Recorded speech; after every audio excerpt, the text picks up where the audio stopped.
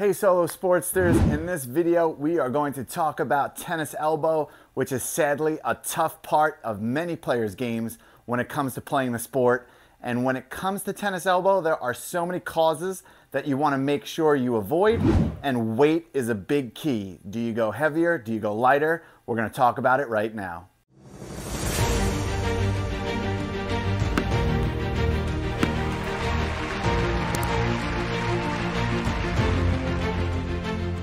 When it comes to tennis elbow, second to proper technique is definitely going to be the weight of a racket. Now, as we have lots of customers that come through the store, most people improperly believe that lighter is better.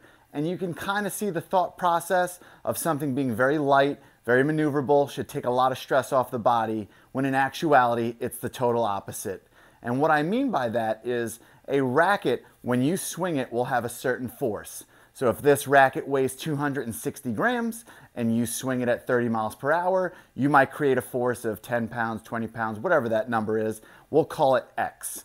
And then if I get a heavier racket at 300 grams and swing it at the same speed, that force is going to be larger than X. So we're going to have more mass, more power hitting that tennis ball. So when a ball comes at you with a certain force, instead of that running up your body, your elbow, your shoulder, and the body taking all of those vibrations and all of that force, a heavier racket can absorb it as a longer, or pardon me, as a heavier instrument, giving you more force and more to counter what's coming in those day-to-day shots and all of that grind that happens on the court.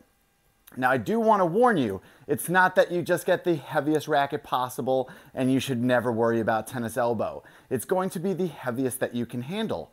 So if you are 12 years old or younger, you should be in that 260 gram range. If you're in your teens, maybe as high as 15, you can go up higher to 280 grams.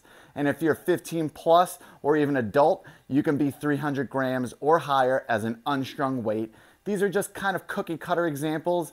Definitely fine tune it at your local pro shop or by play testing rackets and demos to see where you fit.